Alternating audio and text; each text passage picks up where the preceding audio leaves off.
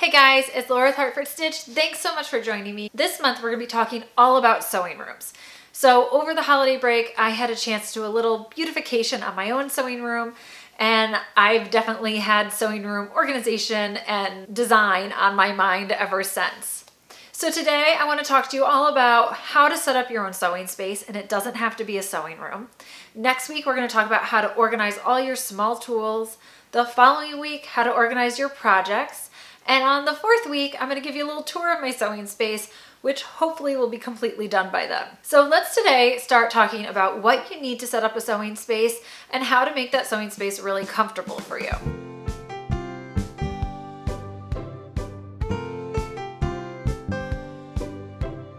So there are a few main essentials. One, of course, is a table to put your sewing machine on.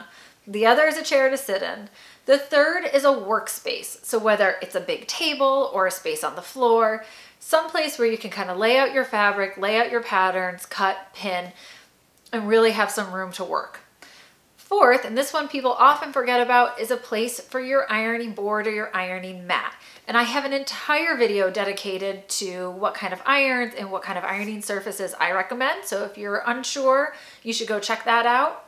But you do want to make sure you have a place that you can put that. And then of course we need access to an electrical outlet because all of this stuff requires power. So you'll notice I said sewing space. A sewing room, of course, is ideal. I'm actually at home in my sewing room right now, which is about half of our attic. This is by far the biggest sewing space and nicest sewing space that I have ever had. I have worked out of the corner of our dining room. I've worked out of various bedrooms. I have worked out of the middle of my kids' playroom. Prior to this house, I had closets. I would store everything underneath beds. Basically, if I could carve out a little space for my sewing setup, I would. So we all know that in an ideal world, we can leave everything out all the time. It's something I hear all the time from my students. They'll come in for a class, and then the next time I see them, I'll say, "Oh, have you done any sewing at home?" And they say, "Well, I just really haven't taken the machine out of the box yet." Without a place to keep everything set up, you are less likely to sew. And obviously that's not what we want. So if you can find a place where everything can set up, that's great. If you can't, try to find a place that near your setup spot, you can keep everything nice and organized, whether it's a cupboard, or I once saw somebody take a big sheet of plywood and put wheels on it, casters, and put the machine and the iron and everything else on top of it and slide it under their bed. So all they had to do was slide it back out when they were ready to sew. Thought that was kind of genius. All right, so once you kind of figure out where you can have it, then we have to make sure that it's set up for you to be really comfortable. And I know that sounds kind of funny, but I have students come in all the time to say that their shoulders hurt because they're crunched up right here, or their back hurts because they're bent over their project, or if it's kids, they just don't feel like they have the right setup because kids need smaller chairs or smaller tables. So I'm going to show you a couple tips and tricks today to make your sewing setup as comfortable as possible so you can sew for as long as possible. So let's talk about the table and your sewing machine.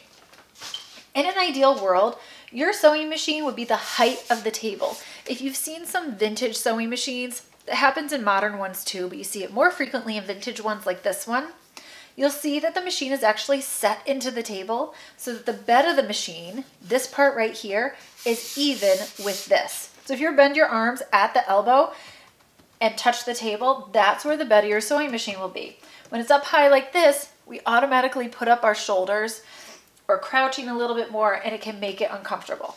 Now, I don't worry about it when I'm just kind of doing some regular sewing, but if I'm doing bigger project, let's say I'm quilting or I'm going to spend a lot of hours there, I actually like to lift myself up so that my arms are more even. So my solution for that is my daughter's booster seat. I know that seems really funny, but if I put this underneath and sit on there, my arms are now, when I bend at the elbow, are now even. They're parallel to the floor and they're even with the bed of the machine. All right, so if you take a look at my feet here, see how they are completely flat on the ground? So I can put my heel on the ground and press the pedal with my toes. That's what you want to be able to do. You don't want to have your foot dangling up here and press it with your heel up in the air because it doesn't give you as much control. But if raising your seat up makes it so that your foot is not able to go flat on the ground, or if you have shorter legs, or if you're a smaller child that's sewing, then you want to make sure you raise up your pedal. And we do this all the time in the studio, especially with younger kids, and it makes a huge difference. So to raise up your foot, you want to find some sort of box or block, something sturdy that you can't crush by putting your foot on it, and also something that's not going to slip around too much. So this case right here, we're actually going to talk about a lot next week because it's one of my tips for storing tools. Now normally I'd have something else over on my left foot so it's not just my right foot that's kept up. But this way, if you had shorter legs, you could put your heel on here and use your toe. So once you have your foot at the right position, your seat at the right position, so that when your arms are bent, it's parallel to the ground and you're right at the bed of the machine, then your shoulders should be able to drop and you should be able to sew really comfortably. So again, I only really worry about this if I'm doing bigger projects like quilts or I know I plan on sitting at the sewing machine for a while.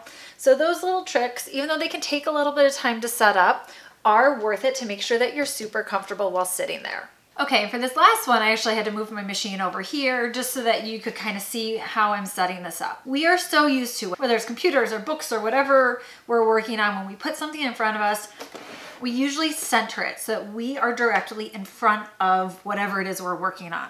But a sewing machine really skews to the left. So if you do it like this, you're going to be shifting yourself over to the left in order to sew.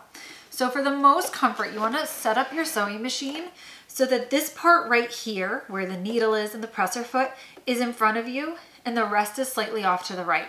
It can feel a little bit funny because we're just so used to orienting everything directly in front of us, but it's much more comfortable and it's going to help you sew a straighter line because you can see exactly where the fabric is going and you're not looking at it from an angle. So there you have it. So it's just those essential things, and it really is probably stuff you have in your house, right? The table, the chair, some sort of workspace, and I know that part can be tricky, and an ironing board.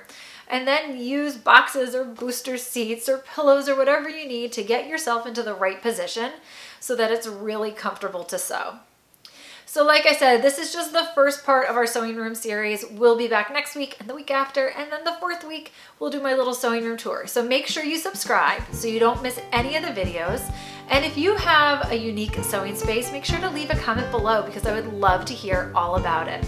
Thanks so much for joining me, and happy stitching.